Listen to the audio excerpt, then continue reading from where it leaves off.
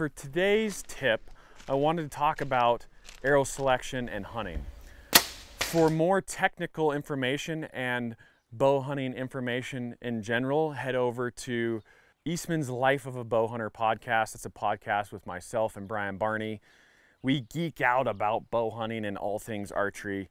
It's a great podcast. Some of the best conversations I've ever had on any podcast are with Brian.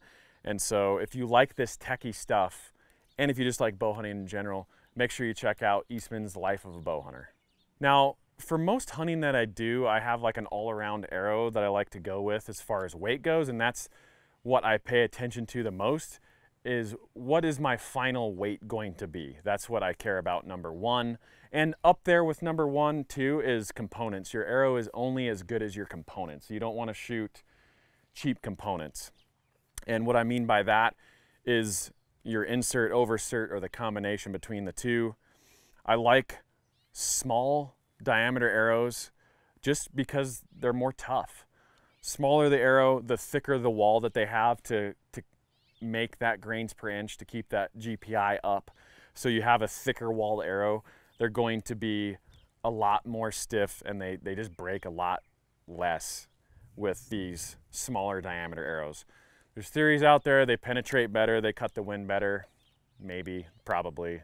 Is it measurable? I don't know. But I do like the small diameter size arrows. These are 203 diameter, so these are not a micro diameter arrow, but they're like darn close. They're considered a micro, but they're not like the smallest diameter micro that you can get. But they have a great insert oversert system, which is what I really like about them. Super tough, shot animals with them. They never fail. Other arrows that are, you know, a small diameter and then the standard size diameter arrows, I've had those inserts fail. I've busted carbon. They just aren't as tough. So that's the first thing I look for right after factoring in, you know, what my total arrow weight's gonna be. And that usually comes out to like an arrow that's 9 to 11 grains per inch is the range that I'm going to like to use. So I look at that on the website and I can see, okay, it's a 10 GPI. That's, you know, about ballpark.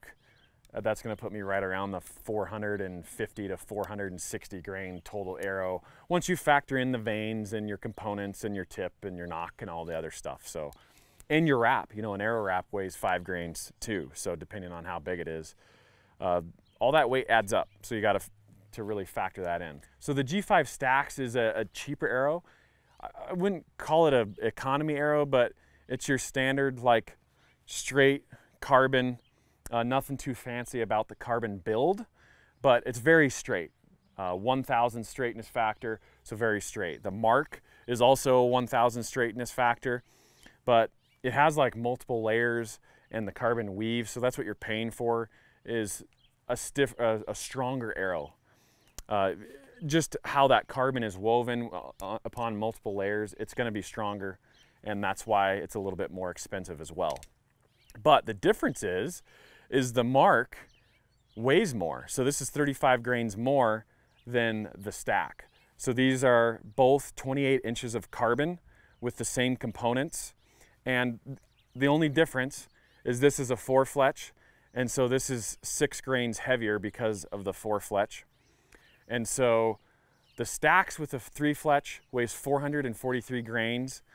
The Mark with a 4-fletch weighs 470 grains. So with 3 fletches, this would be 471 grains. So we're talking 30-ish grains difference.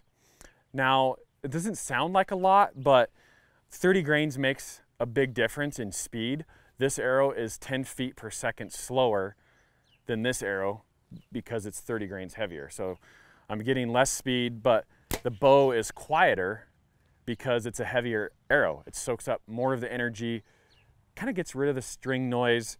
So there's trade-offs. Archery is a world of trade-offs, and that's what you have to factor in on what trade-offs do you want to deal with your setup. Now for me, I shoot a vertical sliding sight, and this is a 3-pin vertical. This is the dialed Arxos, but it's a 3-pin vertical, and I like my trajectory to be a little bit more flat than a big aggressive arc of a heavy arrow because I do use a little bit of Kentucky windage. And what I mean by that is when I hunt, my sight stays set at 30 yards. And at 30 yards, I'm about 2 inches high at 20 and I'm about 6 inches low at 40. And this 443 grain arrow, I believe, for me, is a good balance in between, you know, a good medium weight arrow. It's heavy enough that it does keep my bow quietish, but it also keeps my speeds down too. When I look for my speeds, I believe a 290 to 300 feet per second arrow is about maximum for what I want. And with those speeds, that keeps my trajectory a little bit more flat. So when I do have to Kentucky windage for those shots that I don't have time to dial, that are within 40, that I'm not going to dial anyway, it just gives me more room for error because my arrow is shooting flatter. Now, if I was shooting a 477 or maybe a 500 grain arrow, my trajectory is going to be a lot more dramatic. At 40 yards, I bet I'm 10 inches low with a 480 grain arrow. At 20 yards, I bet I'm still 2 inches high, but it's just going to drop off faster. And with a vertical pin, I just like a little bit flatter trajectory. So once again, I like to be in between 440 to 450 grains for most of my bow hunting. Now, we're very lucky in this day and age with these modern bows. They're so much faster and so much more efficient than the bows that we shot 20 years ago. And so we have so much more power. With this arrow setup, I'm at 90 to 93 foot-pounds of kinetic energy, which is well above the Easton charts of what is deemed necessary to hunt like the heaviest bone game, like a Cape buffalo or a Yukon moose or an American bison. They say that you need about 69 to 70 foot-pounds for those animals. So I have a lot of energy to play with and a lot of extra energy that is probably not going to be used to its full potential. But there's all these factors, right, depending on the species of animals that you're hunting. Now, I like to have a heavier arrow for elk. They're a bigger bodied animal, and I think you should too. Like shoot a little bit heavier of an arrow and slow that bow down a little bit and have a nice quiet bow, but an arrow that's gonna penetrate. On the flip side, maybe like, you know, an axis deer or an antelope. They have a tendency to just be a little bit more quicker on their reflexes.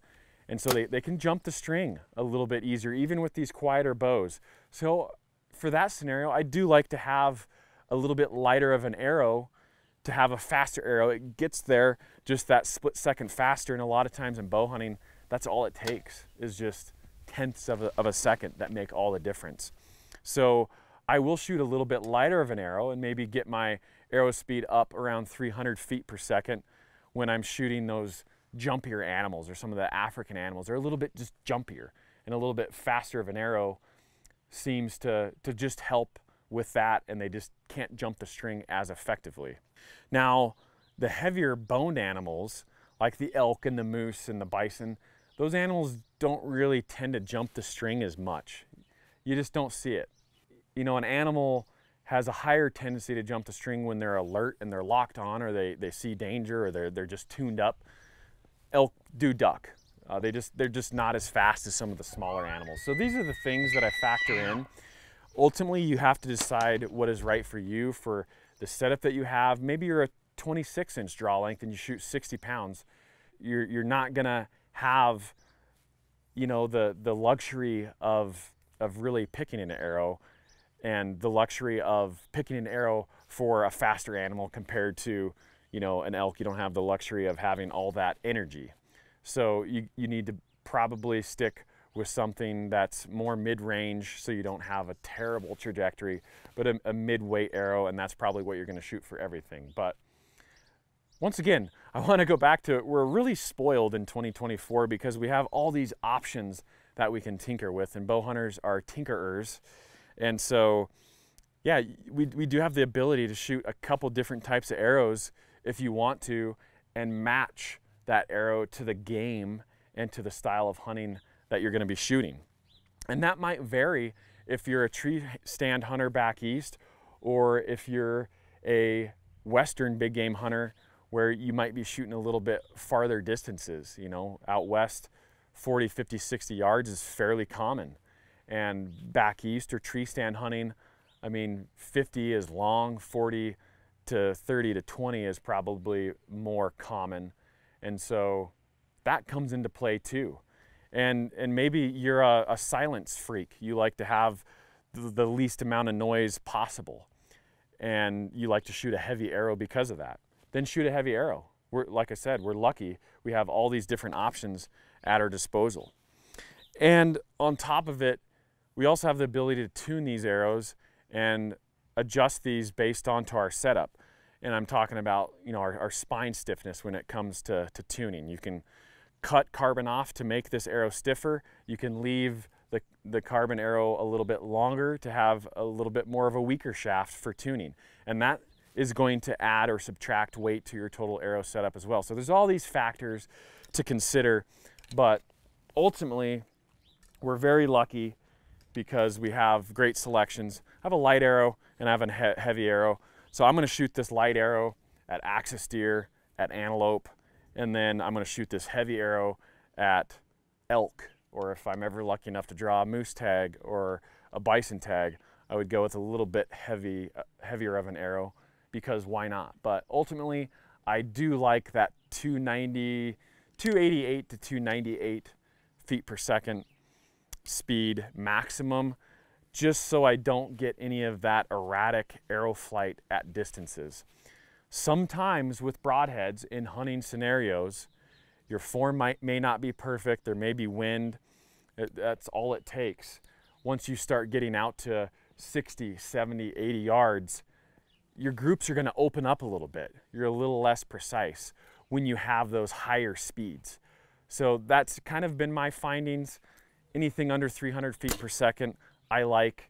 And if you have a well-tuned bow, you don't really see that many erratic arrows in those less than ideal situations. So as a recap, that's kind of what I go with. You know, heavy arrows are gonna quiet your bow down, but you're gonna have more of a trajectory.